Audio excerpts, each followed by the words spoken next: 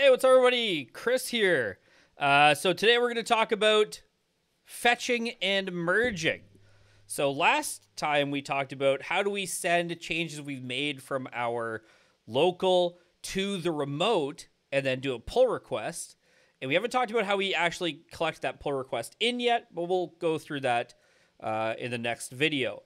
Today, we're going to talk about what happens if we make changes or someone makes changes to our remote and we want to pull those into our local.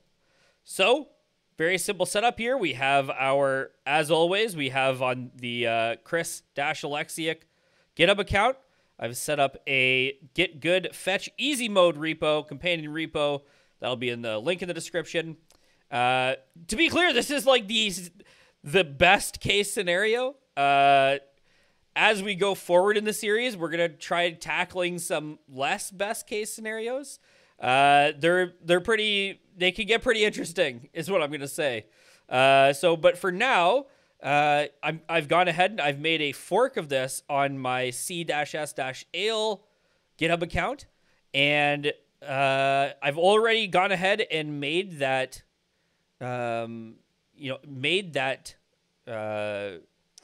fork. And I've already, as you can see, git status, I've already gone ahead and cloned this repo, right? So we have, if we look at our git remote dash v, we can see that this CSAL gitgood fetch easy mode is in fact exactly this repo. So I've already set this up for us. We don't have to go see it every time. If you want, you can go back in the videos and you can check it out. But what we're going to do is a couple things. First things first, we're going to approach this as if this were like a semi-real situation. So what's happened is that I've got this awesome repository that I'm working on.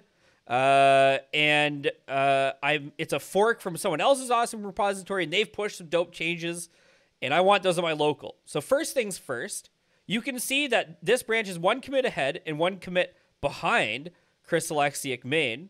So I'm going to go ahead and I'm going to click the sync fork button. I'm going to click the update branch button.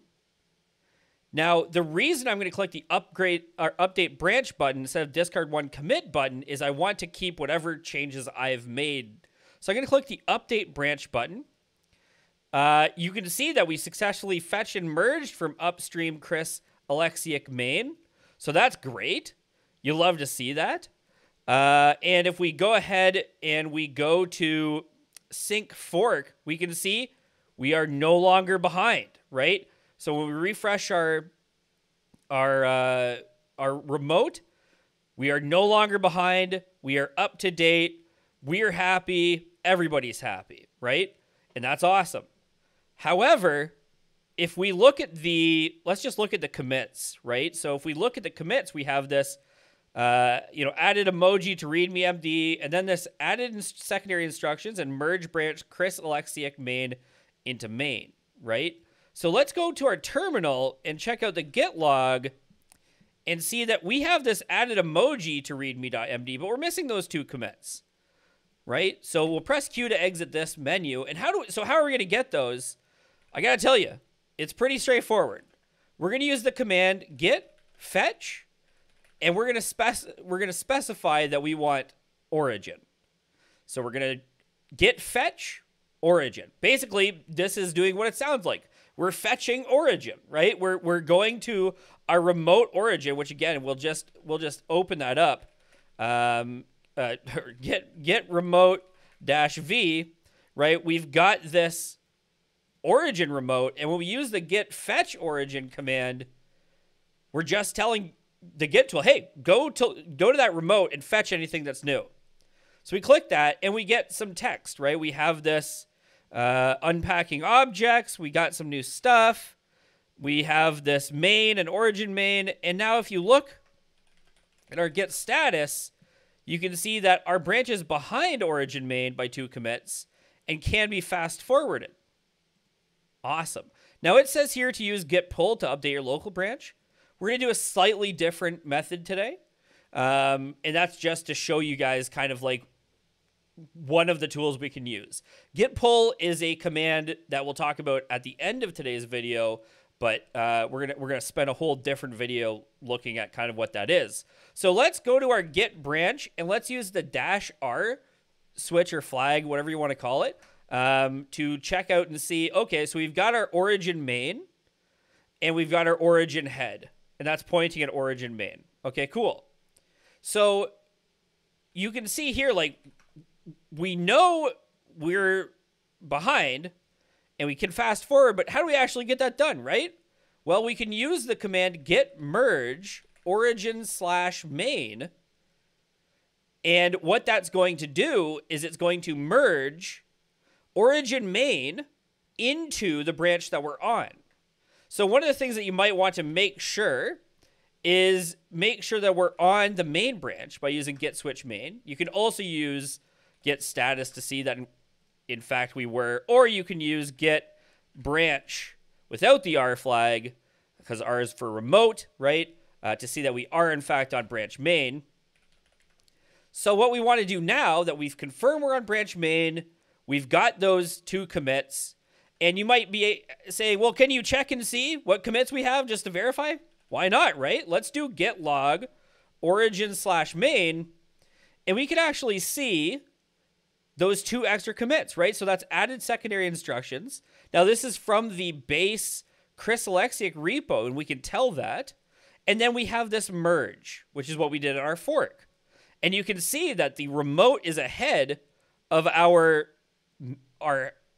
main by those 2 commits. And that's exactly what Git's telling us. That's exactly what we expected. Now, if we just go to git log, we're not going to see that, right? Because the git log is our local git log. So we have to point it to that origin main remote so that we can see exactly what's going on in that remote. Now, we can use the command git merge origin main, just run that, and you can see we've got this fast forward, we've got these, the readme's been changed, 17, changes, many plus, 3 minus, and yeah, that's really it.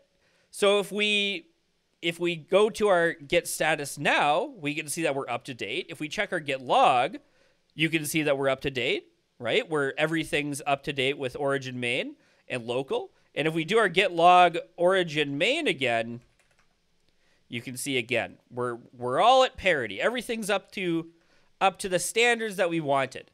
And that is very simply what the git fetch command does, right? It fetches those remote changes.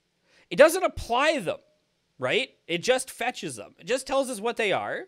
And then we use the git merge command to merge the 2 different histories together. Now, lots can go wrong here. So I don't want you to think that it's always going to be, oh, you just git fetch, git merge, everything's fine. Definitely not. But in a lot of cases, that is going to be good enough. Or you're going to be able to fast forward through those merges. Now, we'll talk a little bit more about what fast forward is in a future video when we talk about git pull. But for now, we're just going to think of git fetch as like, hey, remote, tell me what new stuff's happened, right? And then git merge is merging it into whatever branch we're on. That part there is key, right? We have to make sure we're on the branch we wish to merge those changes into. If we're not, then we're going to merge them into whatever branch we happen to be on. There might be conflicts. It might not work. There might be unrelated histories. You really can't be sure. So you want to make sure you're on whatever branch you're working on when you're pulling from that remote branch, right? And that is it. That really is it.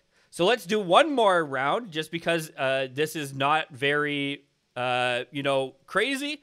So let's say the project maintainer adds a new file. And they're going to add, of course, you could have seen it coming, coolfeature.py. And it just, prints, this is so cool. And that's it. That's all it does. Added cool feature. Right?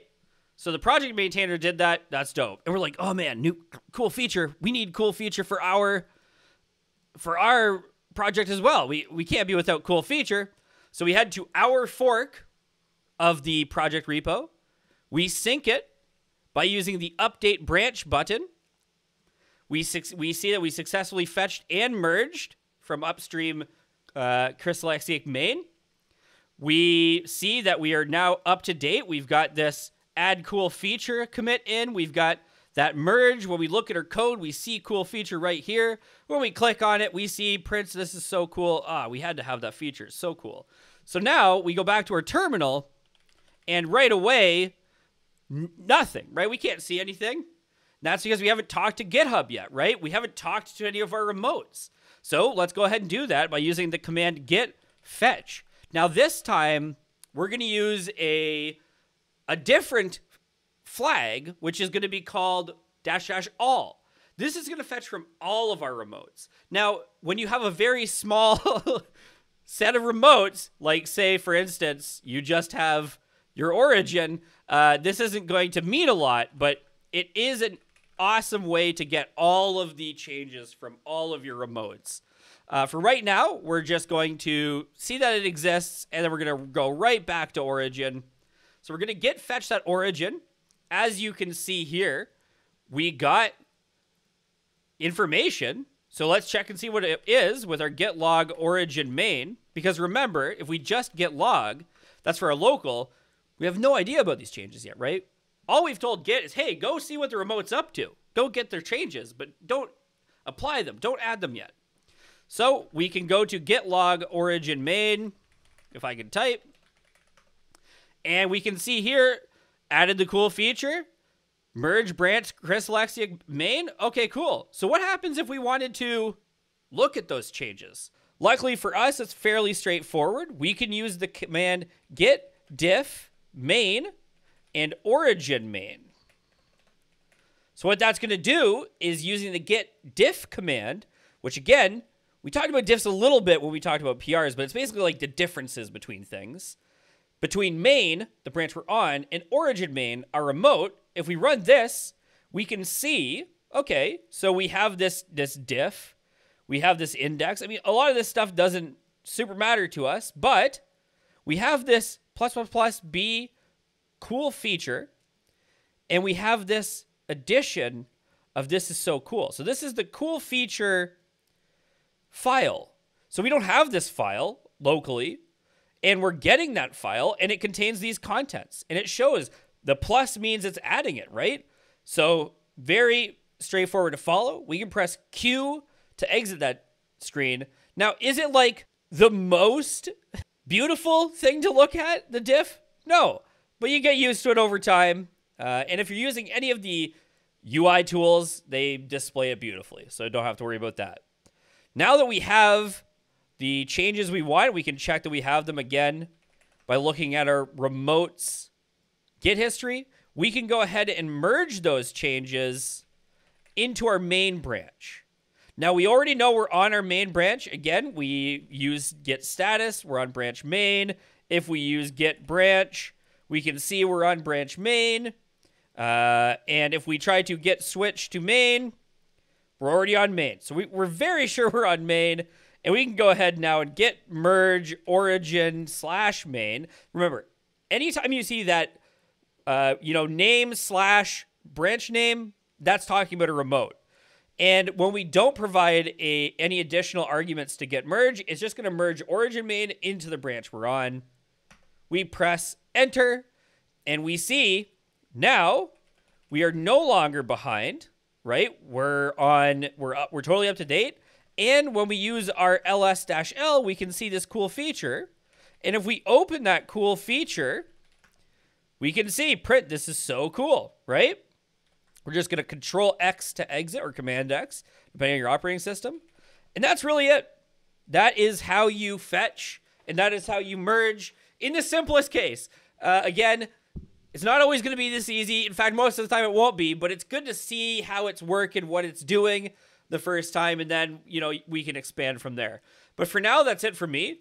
Tomorrow, we're going to talk about git pull, as well as what some of these words like fast forward mean, right? What does that mean? So we're going to talk about that tomorrow. Thank you very much for your time. I hope you have a great day. And yes, if you want, when you've completed watching the video, you can head to the companion repository, fork it, play around, follow the instructions in there, have a good time. All right, peace out.